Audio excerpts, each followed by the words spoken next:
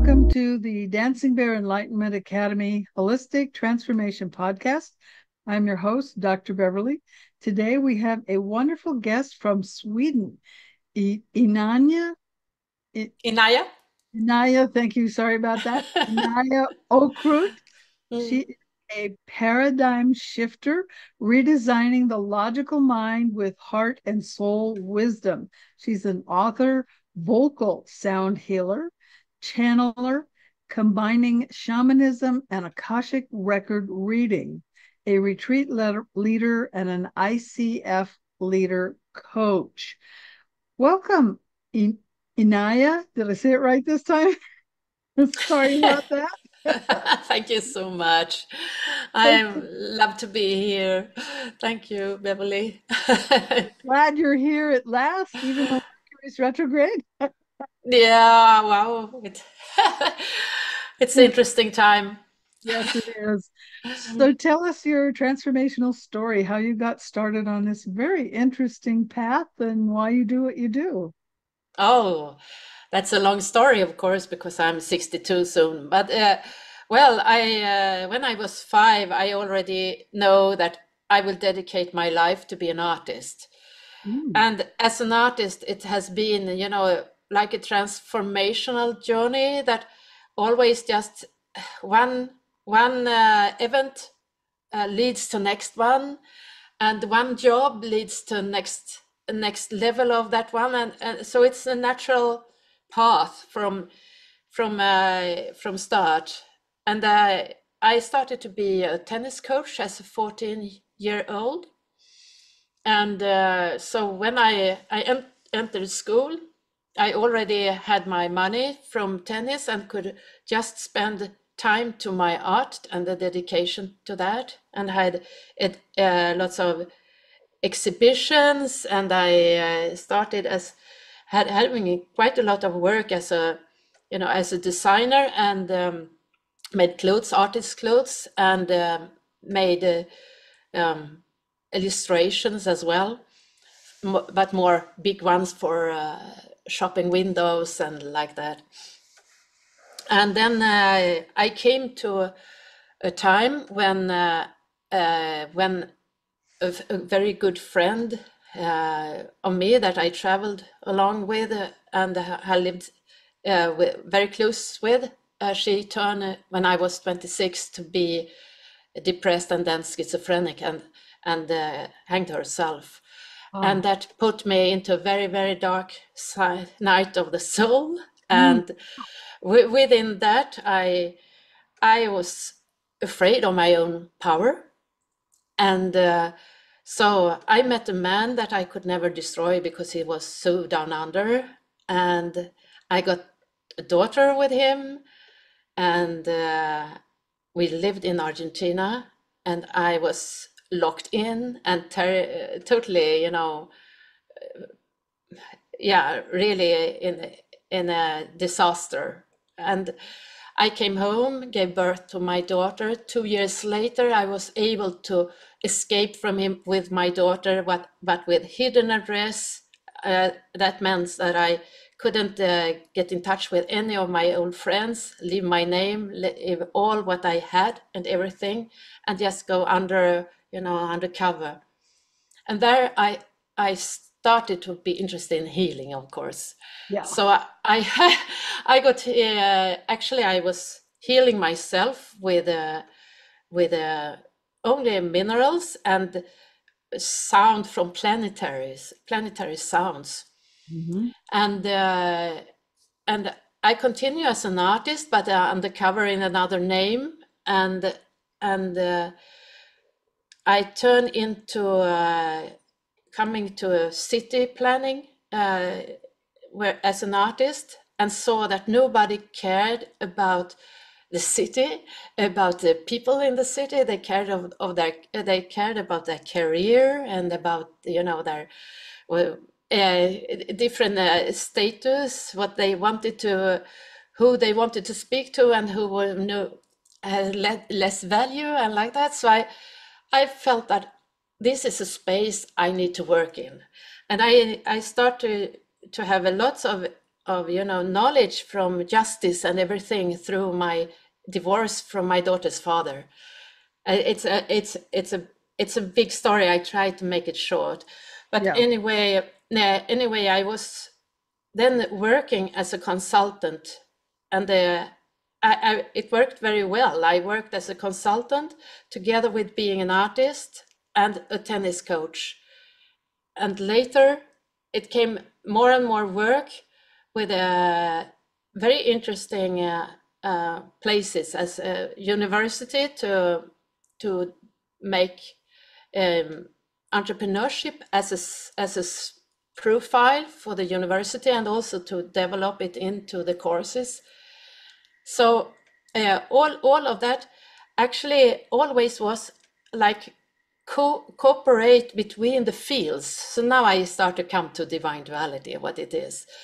It's because we have so many separate silos in our world about separated skills. But what I found out is that when I am dedicated with one subject and another that is very, very different from the other, actually they make a metaphysic knowledge and wisdom between them. And so I always had like 2 or 3 works in the same time, and they always made the other more professional and more successful. And so for me, it's very natural with coping with duality as something that is very, very good to be in. But I see in the world that it's used to be opposites that always are fighting with each other. Like you can't be an artist and a tennis coach and working in the university because it's taboo in the different status. and then after also being, I ran a refugee camp with about 100 people coming and going. When we had lots of refugees here in Sweden. And I start to see lots of patterns about innovation, entrepreneurship, religion, and everything what's deeper beyond, what's really there that makes things develop. Mm-hmm. So when I came to that, I started to write my first book. Took 3 years to come to level by level down and see that most of things actually just evolve from our interest of going into a subject, and not something that we search for, but it evolves in the between different subjects. Mm-hmm. And later I came to divine duality, where I can really see how yin yang energy are healing the one side, and the other are healing each other, and are the field that create reality.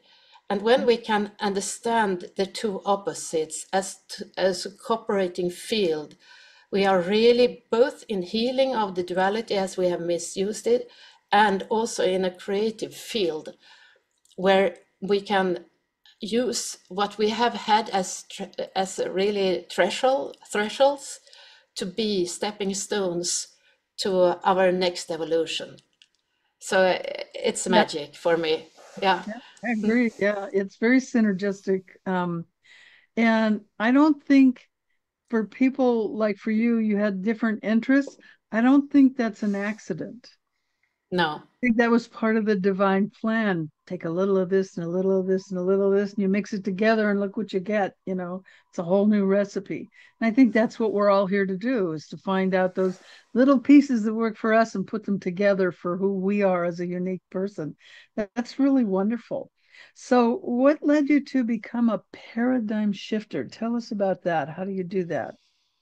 Yeah. I, as many, feel that this is a really paradigm that is shifting from have had information from outside that we store in our brain, and that we come into silos of what we have as knowledge, but we can't communicate between the silos, and it started to be a society now that we need to be have our knowledge from inward and our wisdom from inside. Right. And so all my books and my retreats and what I'm doing is leading us to have the sensories that are so kept down from school and everything, to make them alive again, and to come into the inner knowing and to the connection with the source of everything that is around us, that we are so disconnected from. Yeah. All the nature of earth, but all dimensions, realities, and how we can create reality from to ourselves. I can just say, I lived under a hidden address, and I never felt myself as a victim. So I actually just have it as a something that I really value now. And I had of course it was hard time, but I'm here now, and I have everything I can ever think of. It's really no loss of anything, and it's not that far ago. So I mean, it's just a perception of life, and when we live in a wonder and see and look for what is alive, really there are so much metaphysic magic around us that we can create from and create our lives from, and we are not at all trapped in the corporate field of the markets as we think we are mostly, Absolutely. So you were talking about duality and the mastery of duality as our next maturity. Talk about that a little. Absolutely, and to develop the skills that we didn't use, like our skills, our sensory system, that we have stopped to radiate attraction because we don't use our sensories as much as human beings, as we are born with. We are born with so much more skills that we have, and we have been taught to live another kind of world. So are you Life. saying trust our intuition and our inner senses and not just our physical senses? Is that what you're saying? Yes, absolutely. And the more we do it, we can also see that, I mean, the skills of another, I can just tap into the skill of another person, and I get a part of it by the frequency of it, and it get into the knowledge that I can tap into. So it's not like we are silos of knowledge and I know from inside. We are a web of consciousness that we can connect to. That's true. Good. Yeah, Tap into yeah. people. Nice. So a lot of people today are maybe on the edge of being out of control. So talk a Yeah, little we bit. are not on control from others, from the old system. We can't be, because nothing is predicted any longer. Yeah, everything is unstable. So Mm, that instability? mm. How we, How do we deal with that instability? How do we navigate it? yeah, it's a start in our healing path, and to surrender, to get to surrender to not knowing, Ah, but also going into start to sense what we took for granted, the mm, wonder of all existence around us that we took for granted, and start to, if we just start to feel the magic of a shower, taking a shower, you know, the magic of having shoes, the magic of go inside our house and having a place to live in. When we start to be in wonder, we start to see more and feel more, and we are getting our energy fields start to be more powerful, and within that our inner knowing start to evolve. Yeah, So it's a lot about gratitude, and it's a lot about wonder. That is a easy way to start to surrender, because it's not like giving everything away. It's more like giving away what we took for granted.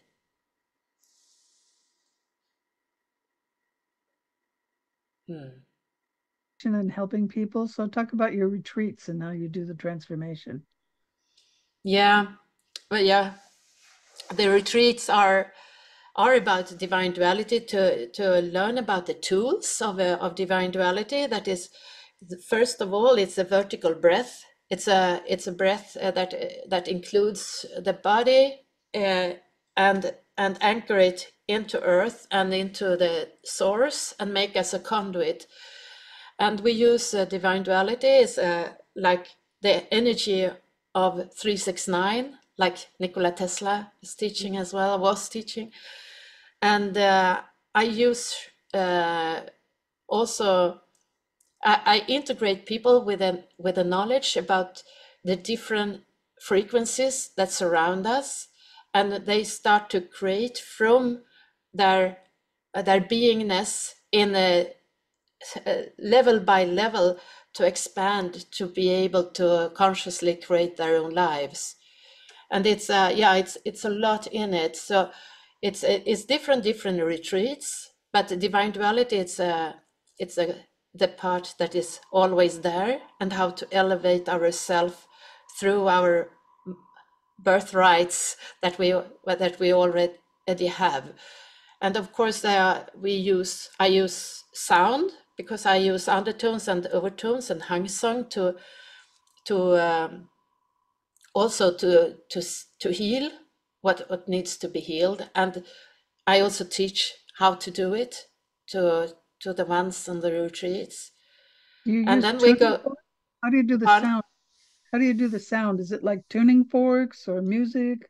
No, by voice. By voice. Okay. Yeah, I do it by voice primarily, but I have lots of crystal balls and gong and drums. And when we elevate the chakras, it's one of part of it. I use the instruments that is right for all levels to really, and they are moving into the painting it, and painting also the flower of life, the sacred geometry in its form, and see that we are the flower of life. The energy of our chakras is the same as the archangels and the sacred geometry. Yeah. So it makes us one with the cosmic wisdom. Nice. And is that how you help people to use their heart, brain, body harmony and bring it about, or is that different? Yeah, directly when we have the vertical breath, we come into it, because with the vertical breath, its center is in the heart.